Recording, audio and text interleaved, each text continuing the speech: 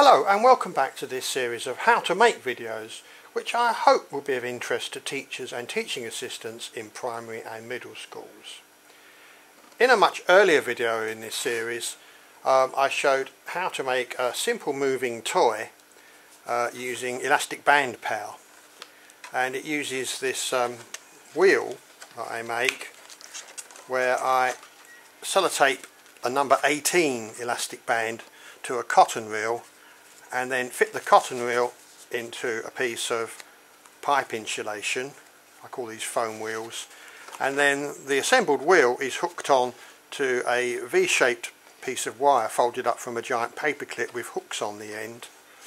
So that's hooked over the end like this, and then the toy, to make the toy move, you pull it backwards along the ground and that winds up the wheel, and when you let go it scuttles forward. You get a nice sort of scuttling motion because the rubber band isn't in the centre of the wheel, so the wheel wobbles as it unwinds to give a nice sort of lifelike bug movement. It only moves about 1 or 2 metres, 3 metres on a good day, but in another early design in this series I showed how to get much more out of a number 18 rubber band. This is the elastic band roller, and it's fitted to this wheel assembly here. There's a washer there to cut down friction, and if you wind it up about 50 times or even 60 times and let it go, that will roll easily the length of a school hall. My record is 35 metres. Very impressive output from just a small number 18 rubber band. But for many years I wanted to combine the two. I wanted to get the impressive distance but be able to fit a body to this mechanism, and it's taken me years to come up with an answer. I think I've finally come up with a solution. I'd like to show you how to make it. There's two parts really. There's the body and the power unit. Now again, as with lots of these videos, I've designed a template using CorelDRAW, and a free .pdf of this template is available on my website. The link is next to the link for the video. But you don't have to have this.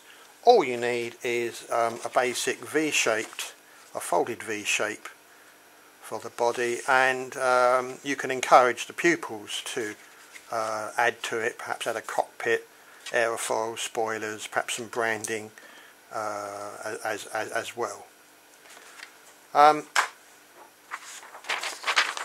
photocopied the template onto a card. This is 280 micron card, and as you probably know if you've watched some of these videos, whenever I've got a fold up template with dotted lines, I always score the dotted lines. I use a small screwdriver. So we've got the centre dotted line down the middle. Press quite hard, once should be enough. The cockpit, by the way, is entirely optional. You don't have to cut and fold this. And we've got 2 dotted lines here for the front fins. And that's it. Next we're going to cut it out. You can just cut out the whole shape, but as it's symmetrical you can save some time by folding it in half first and then cut it out while it's folded. So that's much faster.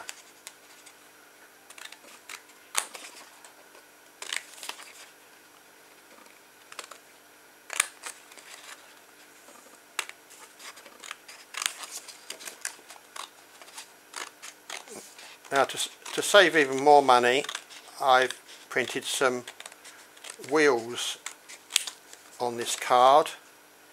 You only need 2 wheels because it's got 2 wheels at the front. At the rear you've got the power unit, but there's 4 wheels here because I have double thickness wheels. But I'll show you the wheels in a minute. There's 2 more cuts which I've forgotten, which is for the cockpit. There's a cut there and a cut there, and then you fold over the cockpit. It's quite hard because it's two thicknesses of card, and then double fold it. So fold it one way and fold it the other way, unfold it, and then push that down so you're turning that part into a valley. So mountain, mountain, valley, and just pop it down and then fold the whole thing, and you've got a representation of the cockpit. But as I said, that's entirely optional. You can leave that unfolded. The only other fold to do is the front fins, which are folded up horizontal like that. And another optional feature is this hole at the back. Don't worry if you don't have a hole punch, it is optional. Just punch out that hole. I'll explain what that is a bit later on. We're now going to fit the front axle. I'm going to use the wheels on the template. You cut them out.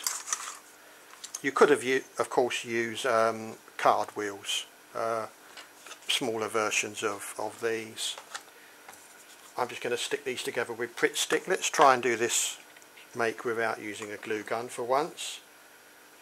I don't think it has any Correx in it either. That's unusual from my videos.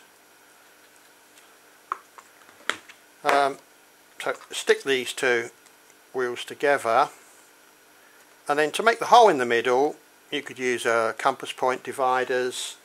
I've got a screwdriver that I've sharpened to a point, and just push into a sponge block or a piece of plasticine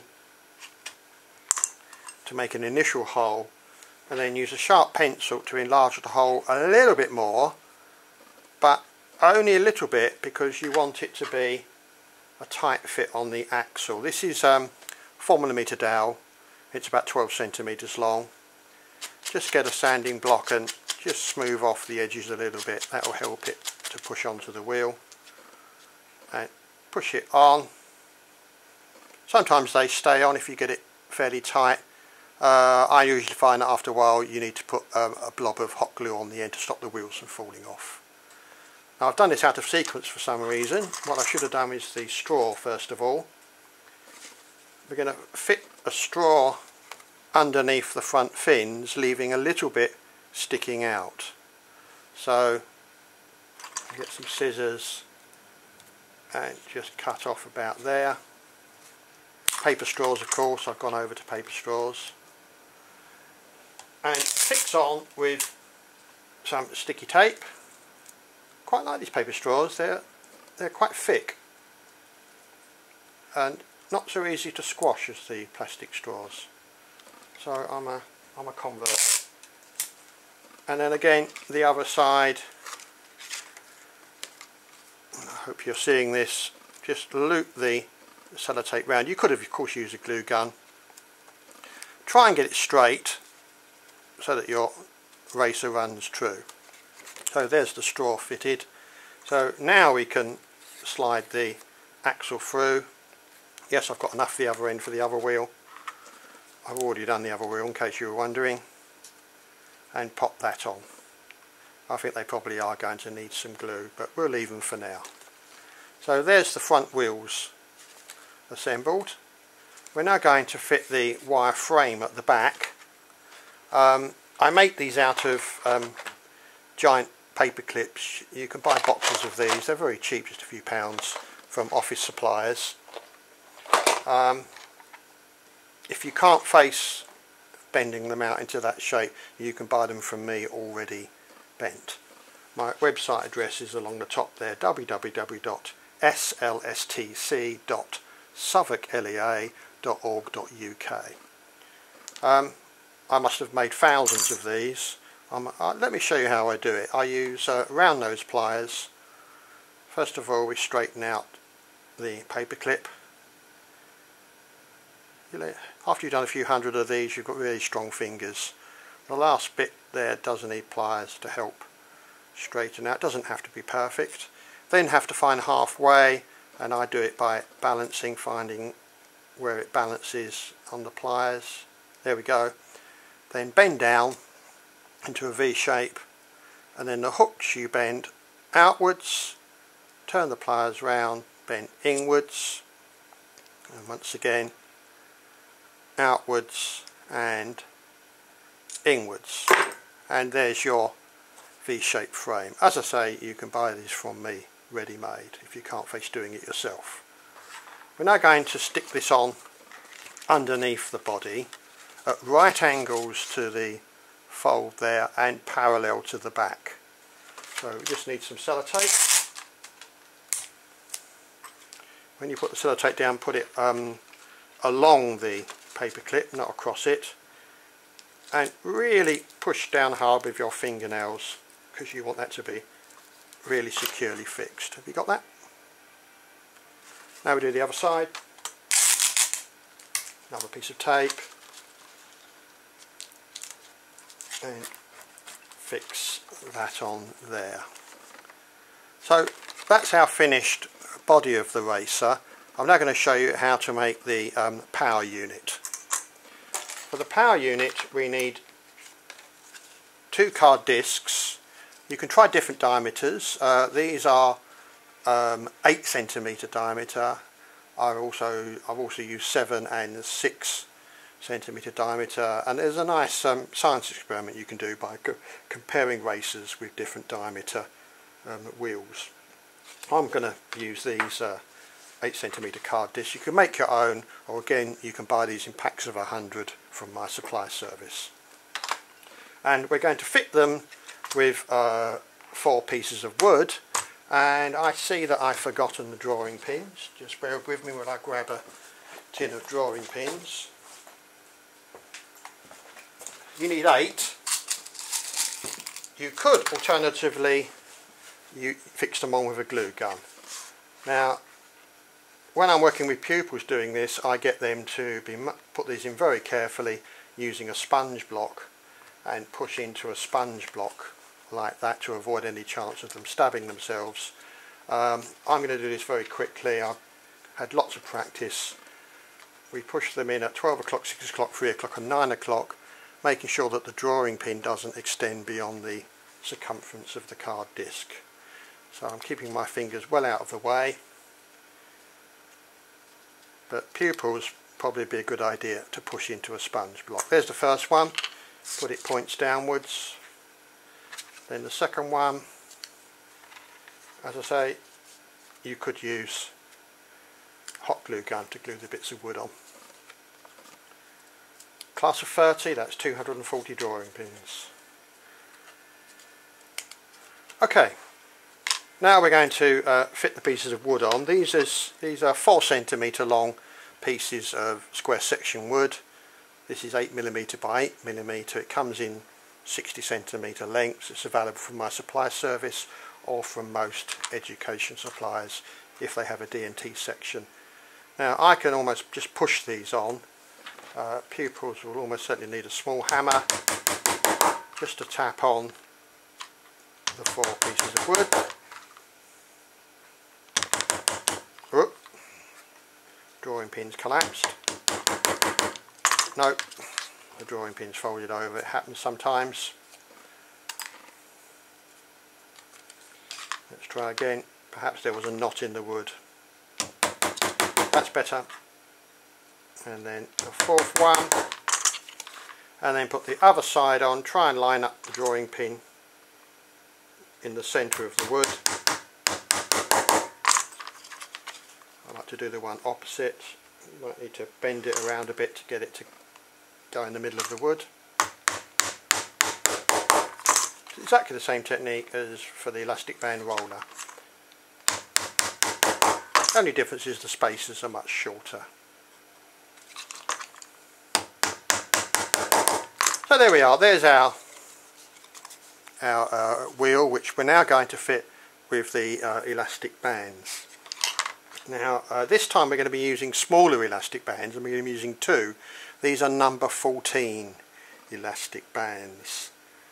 For this kind of design and technology, get to know elastic bands. On the box you'll see a table here that gives you the sizes and tells you the corresponding measurements of that size. I use number 16s, number 18s a lot, number 24s, and I think it's a number 65 I think I use. 63, yeah, 16, 18, 24 and 63 are the 4 sizes that I use. We need to link these 2 rubber bands together. I hope you know how to do this. You just pull them through like this. Might need to get an adult to help you do that, so that you've got the 2 number 14 elastic bands joined together. We then pass one end through one hole, pull the knot through, and then trap on off the end with a small piece of dowel 4 or 5 centimeters long, and pull it tight and get it roughly in the center. Have you got that? And now we're going to tape the dowel onto the card disc, but we're going to keep the tape away from the rubber band because we're going to pull that out in a minute. So one piece of tape over one end and one piece of tape over the other. You could use hot glue. And then we've now got to get the other end of the rubber band through the other hole. Quite tricky. I think it might be easier for pupils with their smaller fingers. Yes, I've managed to do it. Again, pull it back a bit and trap it off with another piece of dowel like that, and once again secure the dowel with 2 more pieces of sticky tape. And that is our power unit ready. Just pull the bands out at each end so that you've got the knot in the middle. Can you see that? And as you can see, if I start to wind it up one way, when you release it, it unwinds the other way. So that's going to be our power unit. So that hooks onto the paper clip hook. You might need to bend it out just a little bit to stop it scraping, and then even it up so that it's exactly in the center. So when it's unwound, it should just be tight enough to stop it sagging. I like to mark at least one of the sticks, and that helps me when I'm counting how many times I turn it.